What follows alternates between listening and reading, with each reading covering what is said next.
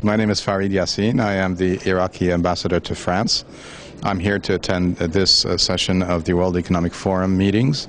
It is an interesting concept because they usually do a global meeting in Davos every year, and then they do regional meetings in other parts of the world.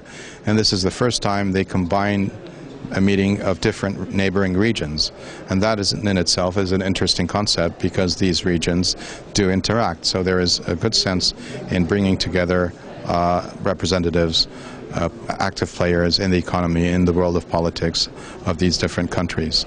Now, as to the role of Turkey, Turkey has now become a model for a lot of countries in terms of its democracy, in terms of its economy, and in terms of its culture. And so I think all the participants are very, very happy to be here. And I thank your channel for allowing me this chance to say so.